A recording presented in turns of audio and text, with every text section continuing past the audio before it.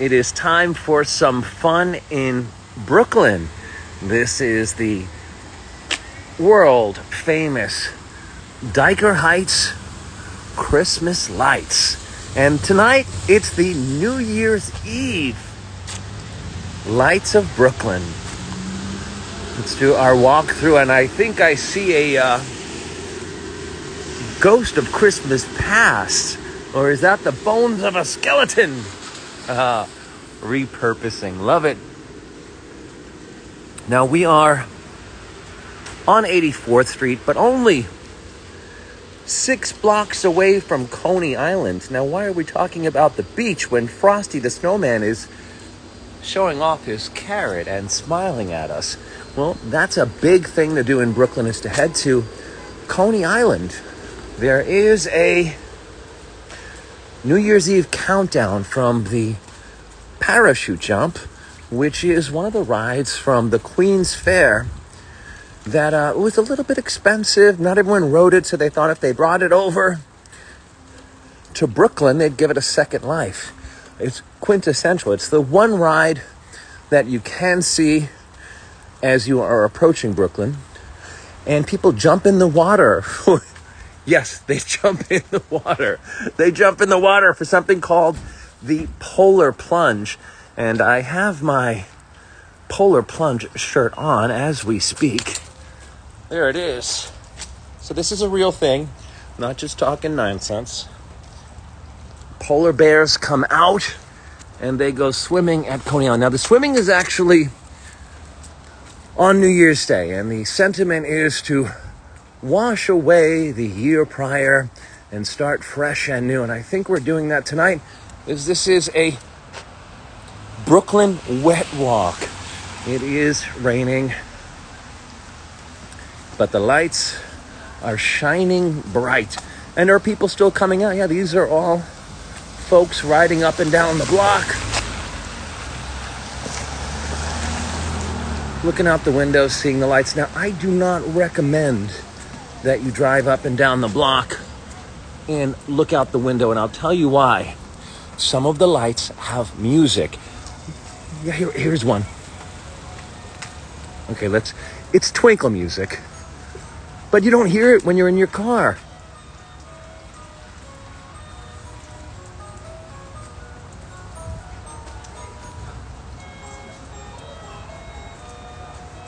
Yeah, it's the automated music that's on the decorations. I know it's cheesy, a little bit kitschy, but super fun.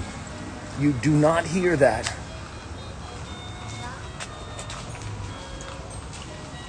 when you are driving by. All right, let's continue the walk. People are coming out. Is it the end of the lights? No, we still hold on until the Three Kings arrive. And you can see this nativity scene right here. Has Joseph, Jesus, Mary, but no kings, because they're not here yet. I got a great story about the Three Kings. It's very big, the celebration of the Three Kings in Puerto Rico. And I had taken my mother there once, and we were there for the Epiphany, the Three Kings Day celebration. And Mom had said, now I understand why the Three Kings came to Puerto Rico. It's so beautiful here. I'm glad that we're here, because now it all makes sense. I love you, Mom. Thinking of you in Dyker Heights. And I often think of her because one year she said, I want a blue Christmas tree, but I have all these decorations that people have given me, and they'll be offended if I don't put them out. And I came here and there was a house all decorated in blue. And I could not help but to think of my mom wanting that blue tree, but not wanting to let down the people who had given her Christmas presents to decorate her tree with. So what did we do? I bought her another tree. She had 2 trees that year, and that tree just had blue lights. Now, this is an important stop. We are walking up to the house of Lucy Spata, and this is on 84th Street. Dyker Heights Christmas lights started there in 1986. And it is a mother story. Lucy had lost her mother, and her mother loved Christmas. And she put out 40 angels to commemorate her mother. The neighborhood was a bit more conservative back then as far as Christmas goes. Not everyone was really happy about that. That was the year 1986. Did that stop the Christmas spirit of Lucy Spata? Not a bit. We're approaching that house now. You'll see everyone stops there because that is where it all began. And you can see some of the energy right here to our right. Now, she also lost her husband, Angelo Spata. And he made her promise that if he were to transition to non-physical, that she would continue. So I really have to thank the Spata family. They've had tremendous loss. Grandmother, the mother, the father, and they promised to keep doing this. Isn't that just beautiful? Why? Because it brings people together at a time when most people stay at home.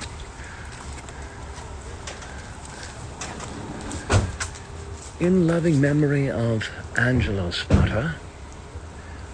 And there they are. This is where it all began. 40 angels.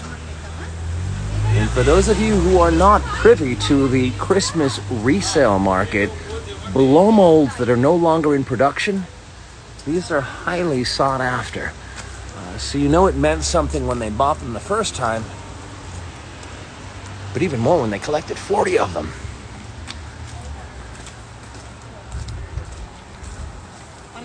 All right, let's stroll down a little bit further. Again, Happy New Year.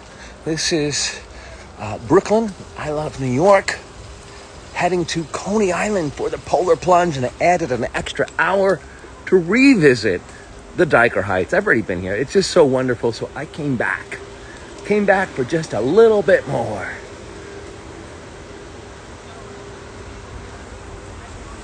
It is the D train. Oh, what do we got here? Is someone cleaning the sidewalk? No, this family does a snowstorm. This is fake snow,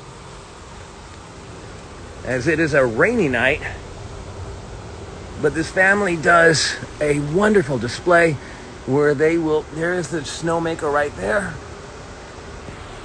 They'll blow snow right into the lawn and have a white Christmas, whether it is warm or not. Love that. Love that. There's also another side of the Dyker Heights Christmas lights. People raise money for children. There is a home that raises money for muscular dystrophy. Drop some cash in a box. They've got some bracelets out. I believe that's Michael's cause. Then there's a house for St. Jude's. Can't go wrong with that, helping children without ever sending a bill. There is a Hanukkah house, which makes perfect sense. Not because they're culturally appropriating Christmas. Hanukkah is a festival of lights. So if you are thinking, I don't do Christmas, this is all nice and good, but I don't do Christmas. Well, there's a Hanukkah house. Everyone's welcome in Brooklyn. Oh, look who's here. All right, you're probably getting a hint. It's the Three Kings. Some people put out the nativity scene with the baby Jesus. Some people wait until Christmas. Some people put out the Three Kings. Some don't. Oh, they've really warmed my heart. They have calabasas. They have pumpkins at the nativity scene. Now, rumor has it, Dyker Heights has some families that are now doing Halloween displays, but that's really a Park Slope thing. If you go over to Park Slope, you'll see a beautiful Halloween house. As we are celebrating the lights of Brooklyn, new life, here is what I have heard from our wellness speakers, that joy is the purpose of why we are here. And when you are in alignment and you are experiencing joy, you are part of the expansion of the universe. I slipped into alignment very quickly here due to the beautiful light display and the energy that these families permit when they do these great light shows. But I've got to go. Why? Gotta jump in the water. It's the Coney Island Polar Plunge. Happy New Year's. Getting back on that subway. 6 more stops. Coney Island, here I come. Happy Christmas and blessed New Year. Happy Yule and Happy Hanukkah from I Love New York. Till next time.